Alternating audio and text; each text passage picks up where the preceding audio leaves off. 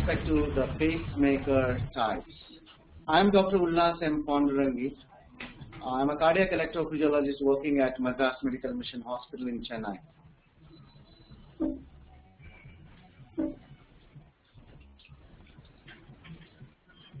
So essentially, a pacemaker is an electronic device which is capable of causing cardiac contraction by delivering electrical impulse.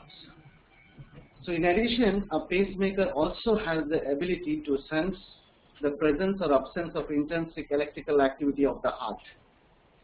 The basic function of the pacemaker, as the definition says, it causes a cardiac contraction. So essentially, a pacemaker is used in those where we consider the cardiac contractions per minute is less than optimal. Or in other words, in those patients whom we think the pulse rate is lower, or in whom we suspect the patient has bradycardia-related symptoms. That is the clinical situation where the pacemaker is used, and this device causes adequate pulse rates by causing enough number of contractions by delivering electrical impulse.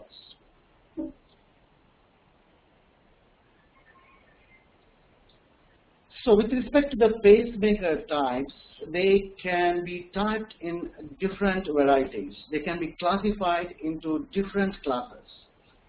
If a pacemaker is used, for example, for a temporary purpose, in the sense, if you think the bradyarrhythmia is reversible and it is going to be lasting only for a short while, and in that situation, if the pacemaker is used, then it is called a temporary pacemaker.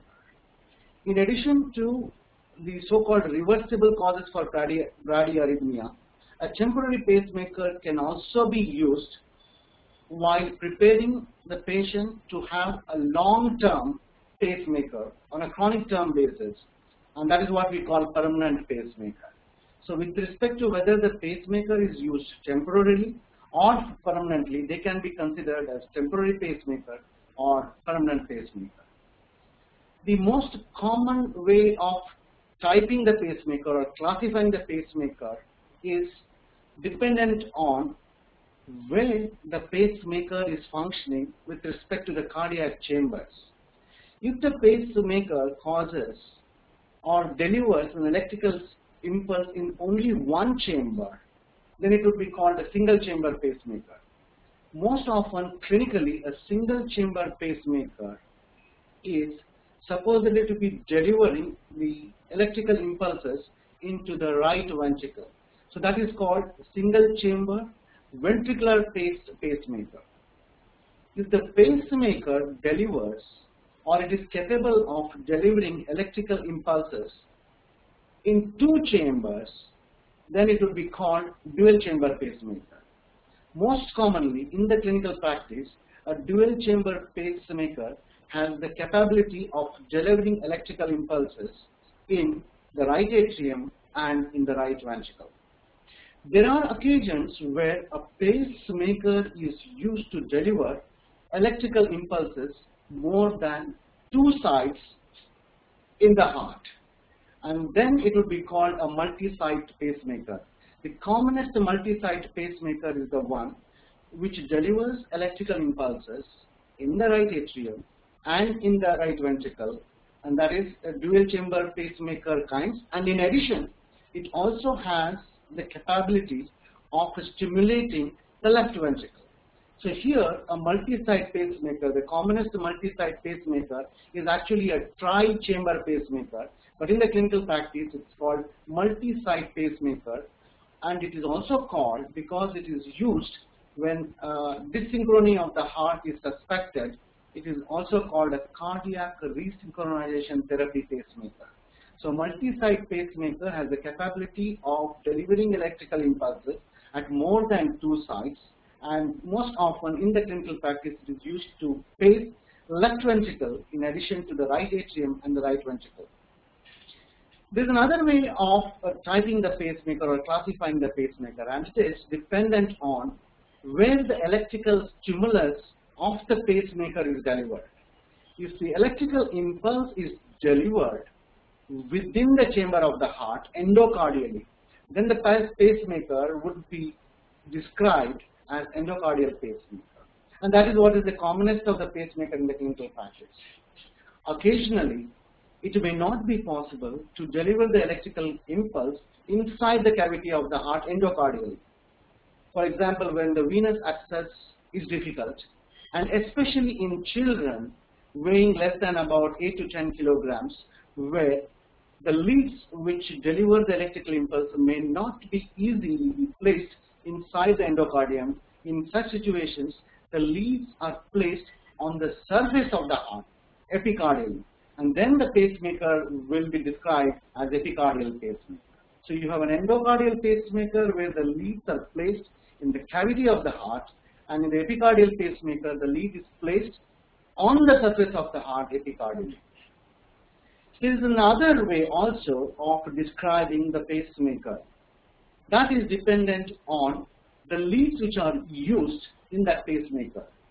A pacemaker in the clinical practice uses most commonly a bipolar lead.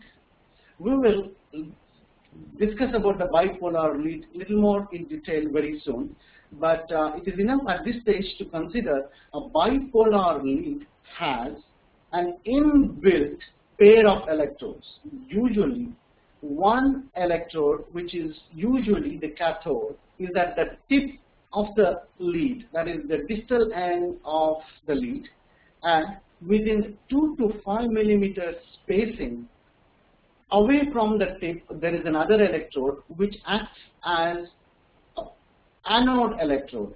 So that lead would be called bipolar. And if the pacemaker uses a bipolar lead, it would be called a bipolar lead, unlike a unipolar lead pacemaker, where the lead has only one electrode, which is located at the distal tip and which acts like cathode.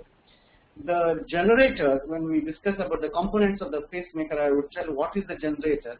The generator would act like the anode. So the circuit is bigger. It encompasses the larger area. And in bipolar lead, the electrodes, because they are placed nearer to each other, the circuitry is closer. So you have a pacemaker which can be described as a unipolar lead or a bipolar lead depending on where the electrodes are placed on the lead. Recently, with the advent of MRI compatible pacemakers, we can also consider typing the pacemaker as whether the pacemaker is compatible with the electromagnetic interferences which are seen in the labs like MRI scan labs, etc., wherein the metal or the casing of the generator and the leads are made from such alloys which are resistant to magnetic forces. So if the pacemaker has the components which are resistant to the magnetic forces, then they would be described as MRI compatible pacemakers. And most of the pacemakers in the clinical practice today, unfortunately, are not resistant to the magnetic forces, and they are all MRI non-compatible pacemakers. So one should be aware that if the patient has a pacemaker, it is an absolute contraindication to undergo MRI scanning. So these are the many ways by which pacemakers can be typed.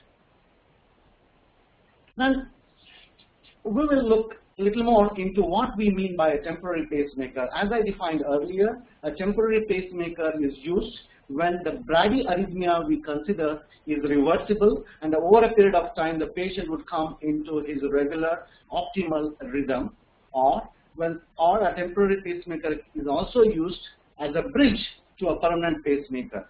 Essentially, the temporary pacemaker, the left-hand side pair of devices are single chamber temporary pacemaker. That means they have a capability to stimulate only one chamber of the heart. The lead is connected to these handy generators. These have, in general, all the functionality of the permanent pacemaker generators, except that these devices are bigger, and the size is bigger only to make it convenient for the physician or the surgeon who is operating on these devices.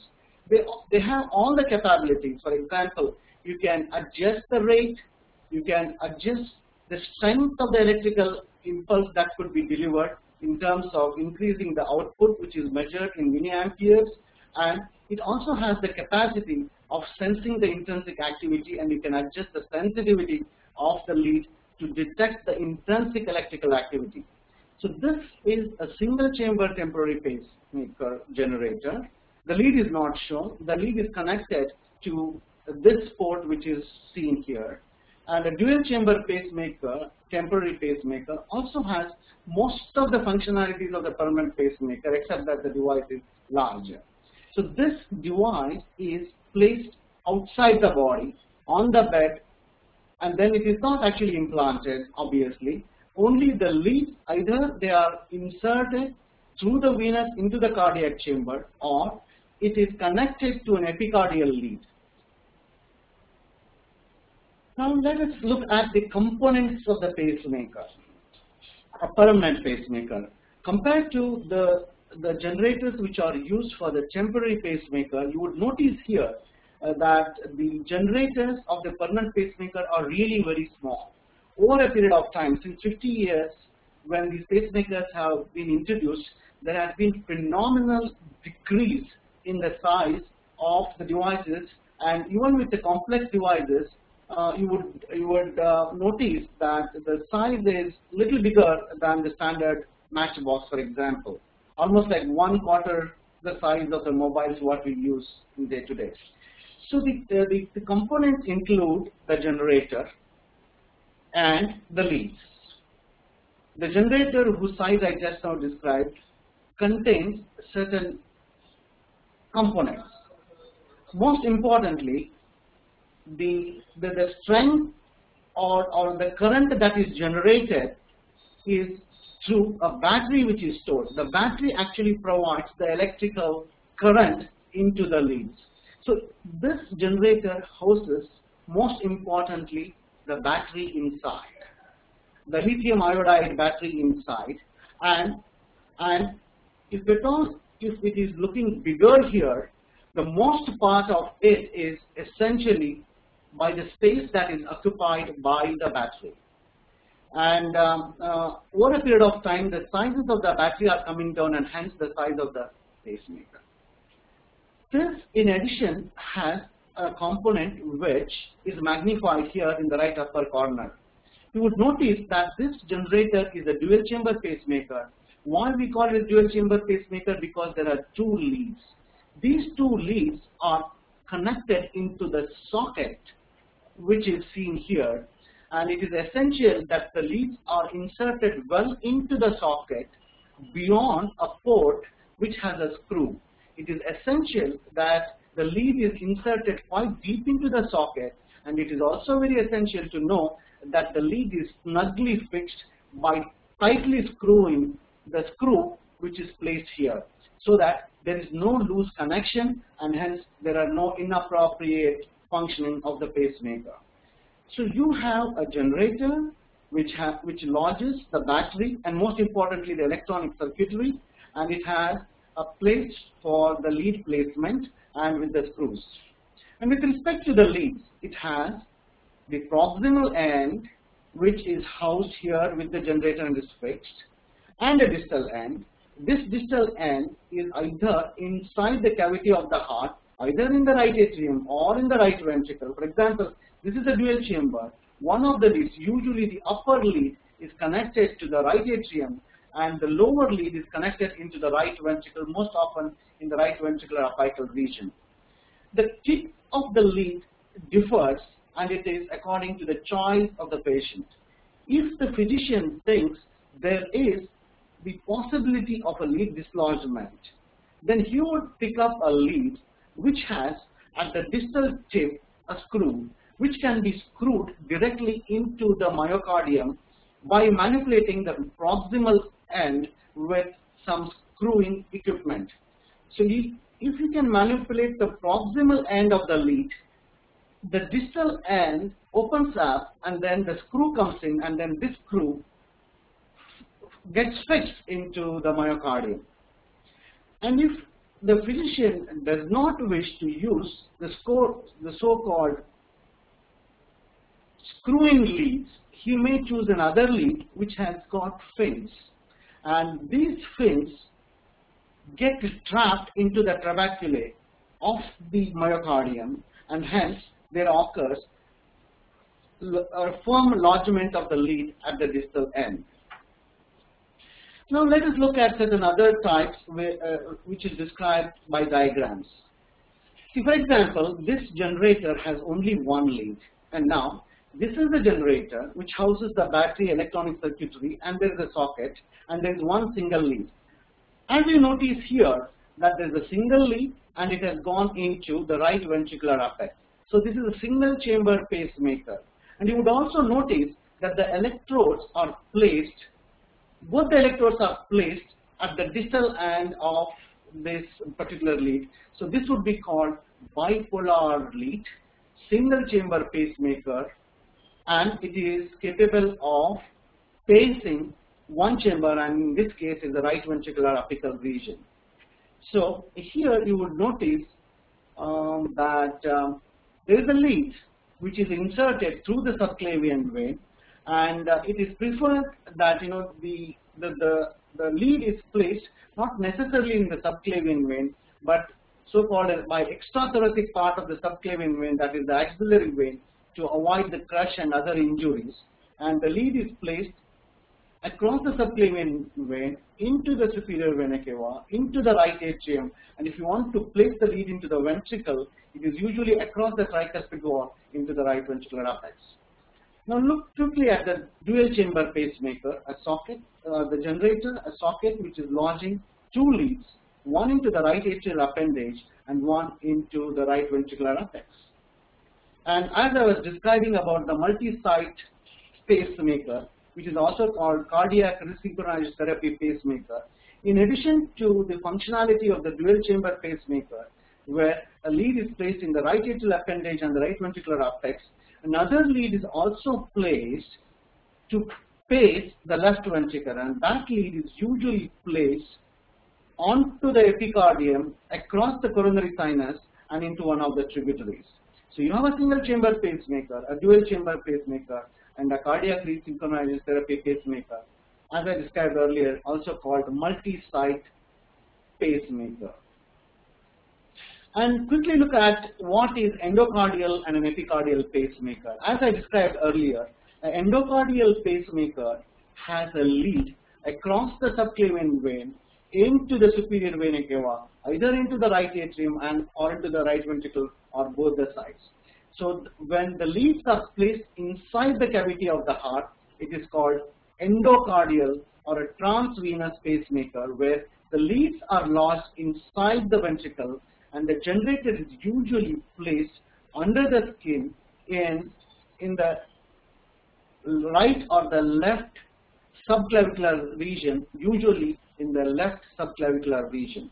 Whereas in the epicardial pacemaker, you have a lead which is placed directly onto the surface of the heart, and that is usually done by exposing the heart by either sternotomy or by thoracotomy, and the heart is exposed and the surgeon decides which chamber has to be paced.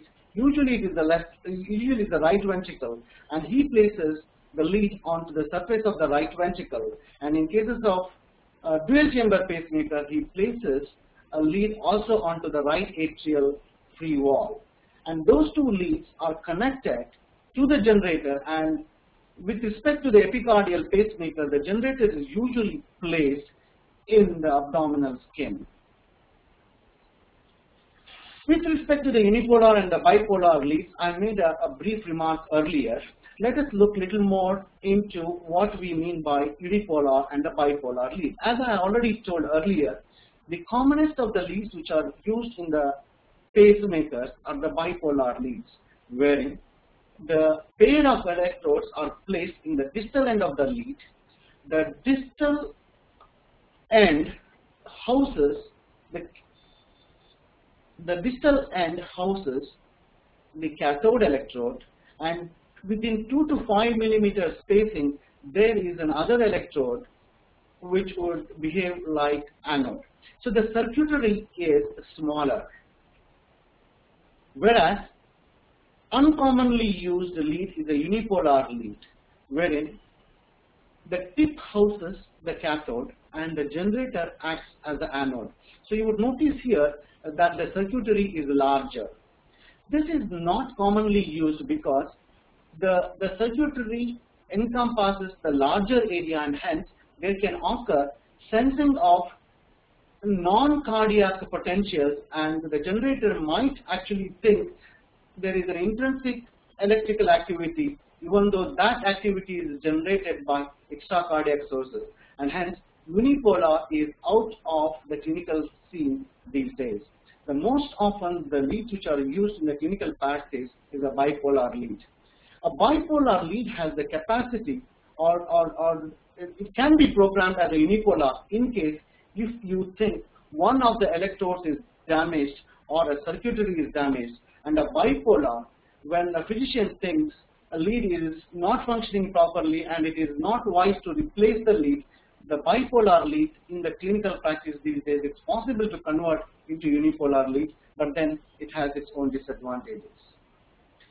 Coming to the compatible pacemakers with respect to the magnetic interferences, which I had explained earlier.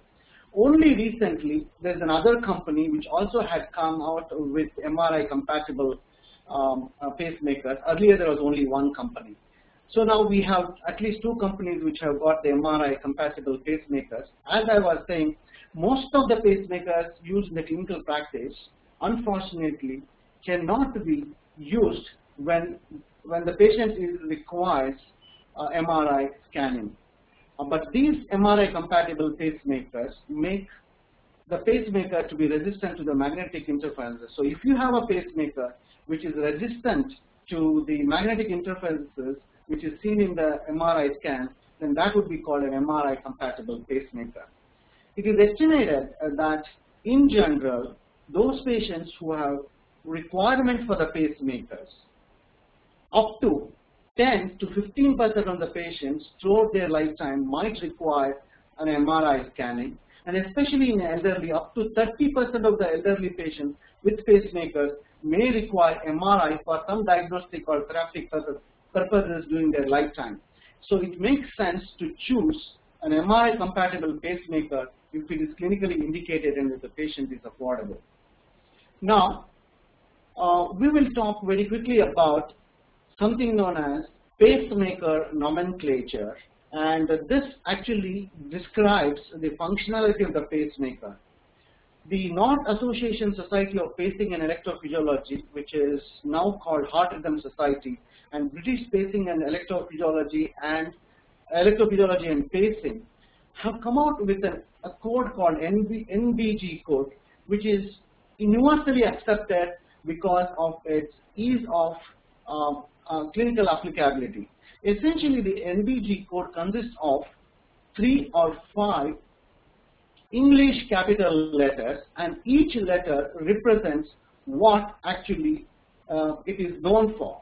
For example, in the common clinical scenario, if the NBG code says the pacemaker is VOO, the first letter says that the lead is used to pace ventricle. V stands for the ventricle. The first letter tells which chamber is being paced. So this NBG code consisting of 3 letters, the first letter, which is V, represents the ventricle is paced. The second letter represents what is the lead doing with respect to the sensing, whether it is sensing or no. If it doesn't have the sensing, if it doesn't have a sensing capability, then it would be called O. With respect to the sensing, what the lead or the pacemaker does, if it doesn't do anything, it is called O. So this is VOO. In the clinical practice, we implant the devices either in the VVI mode or in the DDD mode. What is the VVI mode? A VVI mode is a pacemaker which paces the ventricle. The pacemaker is sensing what is happening in the ventricle, and its response is I, standing for inhibitory. In the sense, if the lead senses that an intrinsic electrical activity, then it would not pace. So that is known as the response to sensing. For example, the commonest of the dual chamber pacing modality is DDT. What does DDT mean? D means it paces dual chambers. D stands for dual chambers, both the atrium and the ventricle. And the pacemaker is sensing both the chambers, D for dual chambers. And it may either inhibit or actually trigger. Then it is called DDT. Most of the pacemakers, either in the VVI or in the DDT mode, they also come out with another capability called rate responsive. That means the pacemaker understands the requirement of the pacing rate. If the patient is exercising, it paces at the higher rate. So it is called rate response pacemaker. With respect to the selection of pacemakers, I am not going into the detail, but quickly I would be saying that the pacemakers are most often used in three clinical situations with respect to the bradycardia. One is the sick sinus syndrome, wherein you believe that the sinus node is sick and that it is not firing at an adequate rate.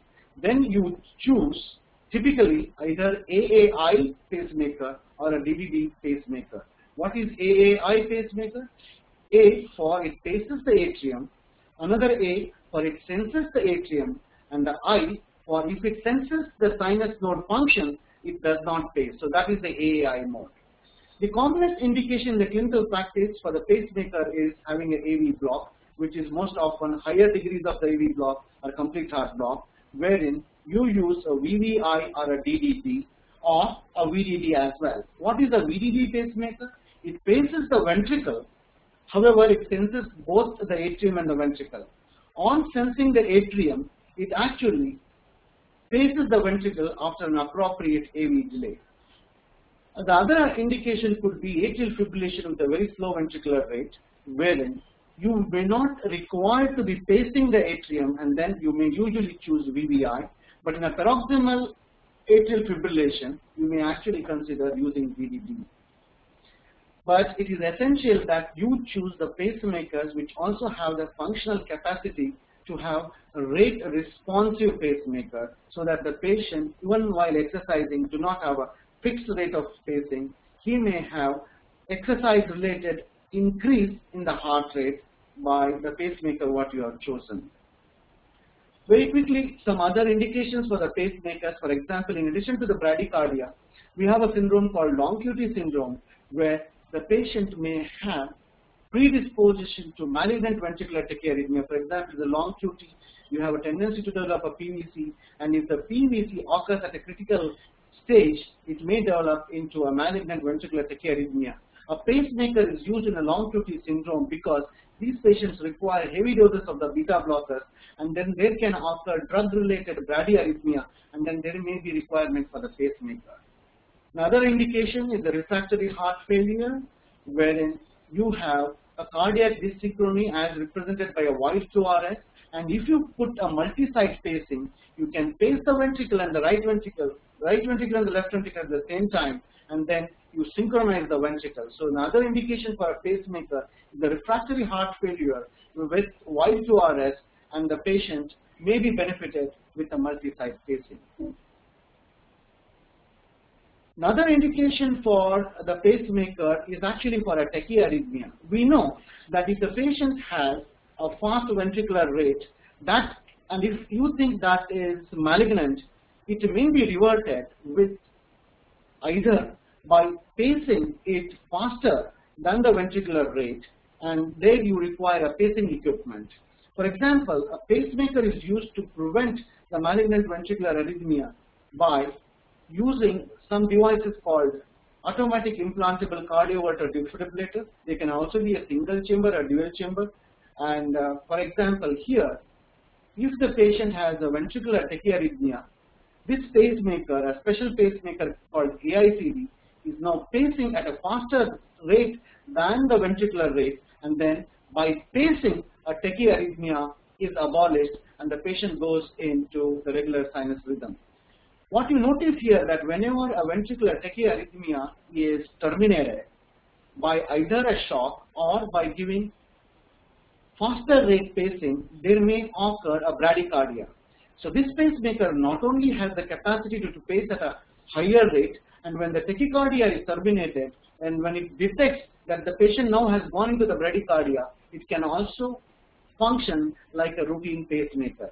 So a pacemaker which has the capacity to pace at a faster rate as well as a slower rate in the prevention of a ventricular tachyarrhythmia is called automatic implantable cardioverter defibrillator. So thank you very much for being with me.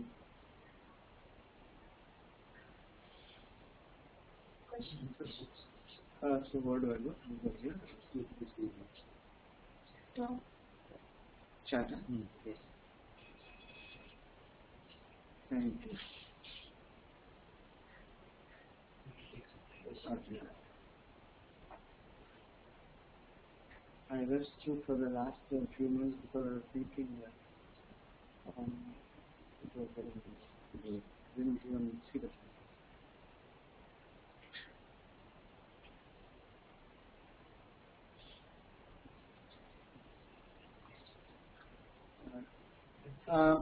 can anybody hear me?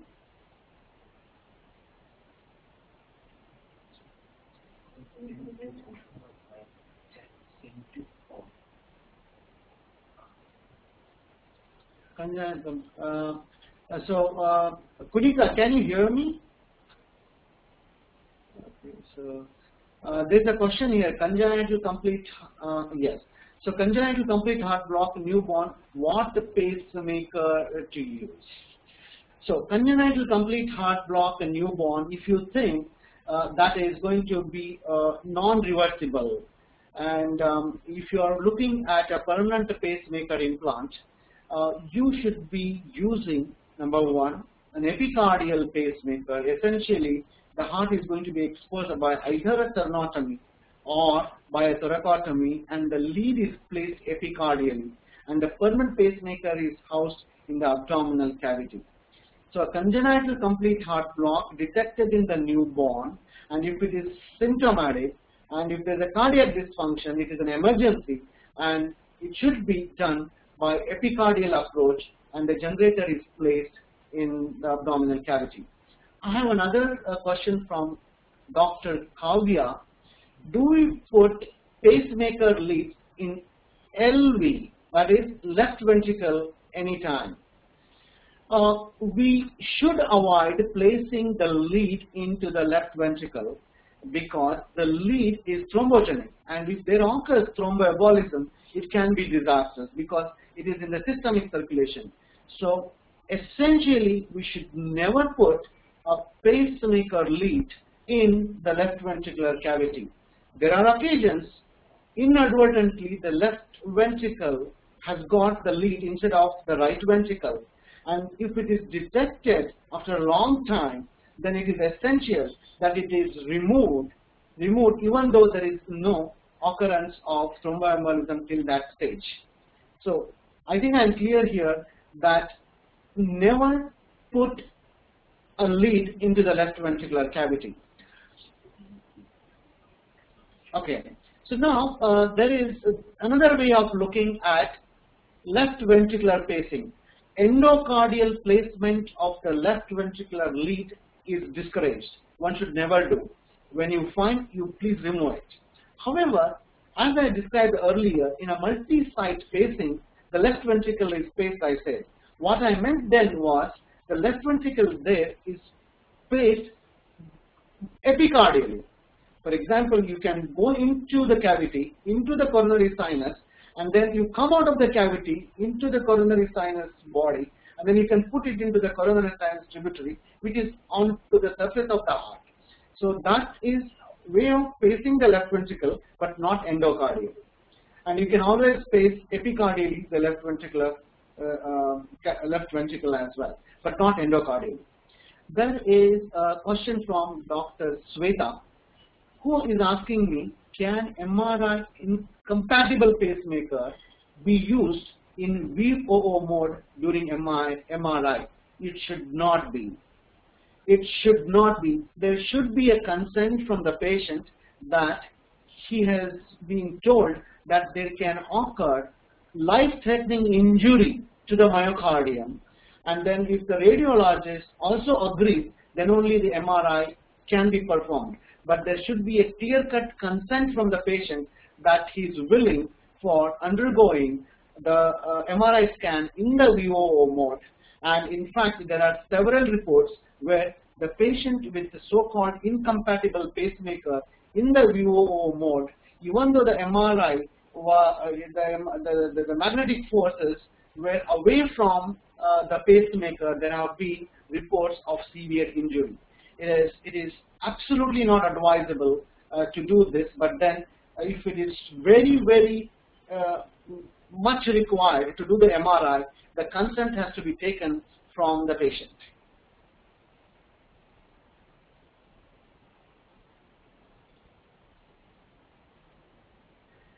So I am waiting for some more questions. I think we're all set, Dr. Ulhas. Thank you. That was a fabulous class. And we'd love to have you on the East sessions more. Yeah, okay. And we'll also send you a copy of the recording. I'm glad to be participating, and thank you very much. Dr. Suresh Kumar encouraged me, and he thought, I should be talking to you. Yeah, thank you so much. Thank you, Suresh, so much. Okay, thank you. Thank you. Okay, thank you very much. We'll be back in touch. Thank you. Bye. Okay, bye-bye.